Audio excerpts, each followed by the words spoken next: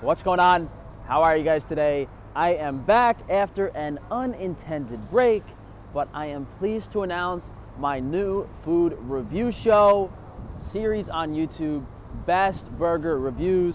And back 2 or 3 years ago, before all this you know what nonsense, I planned on filming like a steakhouse pilot series, going to all different steakhouses in New York City, talking about the history behind them, but because every restaurant was shut down, you couldn't dine inside, I put that on the back burner. Then, you know, I've always been a fan of the One Bite Pizza reviews. I liked them, and I was like, why isn't anyone doing burger reviews? And that grew on me for like months and months and months and months, to the point where I was like, how is no one doing burger reviews? I absolutely have to do this. And since I couldn't really afford to advertise for Frankie's Free Range Meat, I figured this would be a better investment, you know, because the thousands of dollars I did try to spend on advertising didn't work. So let's do this. Let's see how this goes. If you guys aren't familiar with the One Bite Pizza reviews, we basically go to a burger shop, get it, take it outside, taste it, rate it on a scale of 1 to 10. And we've done quite a few of those for you guys. So if you would like to support me and check out our first episode, I'm gonna play it right now, and then you guys can go over to the official Best Burger Reviews channel, where I will be posting every weekday at 3 p.m. a new burger review in New York City.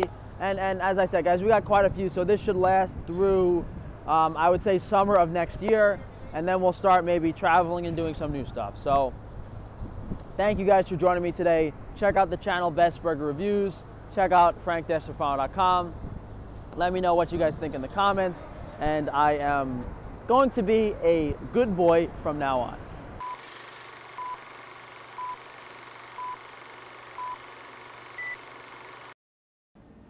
Morgan.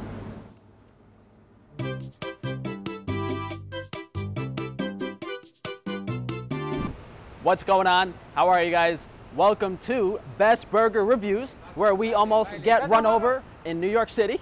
And I'm going to go over the scoring system a little bit. It's kind of like the One Bite Pizza reviews, where like a 6 is okay, a 7 or above is worth trying, an 8 is worth traveling for, and a 9 is, you know, some of the best burgers there are. I'm not going to be as much of a stickler as he is with like round numbers and various scoring stuff, but we're at Shake Shack, Times Square, New York City, West 44th Street and 8th Avenue.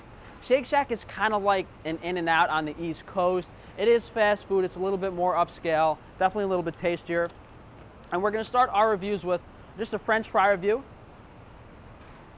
Very crispy, soft on the inside. You know, I'm always skeptical about paying $4 for French fries from a supposed fast food joint, but I'm giving these a solid 7.5. And for our burger, we have their Shack burger, which is very classic, and I like the way they compose it. So you have lettuce, tomato, Shack sauce, very crisp burger, and cheese. And what Shake Shack does by smashing their patties on the griddle is it gets like a really brown caramelized crust, which you don't really see that much.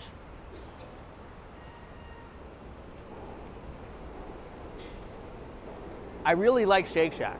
Every time I come here, it's consistent, it's good. They really know what they're doing. The bun is very tasty, fresh, high quality.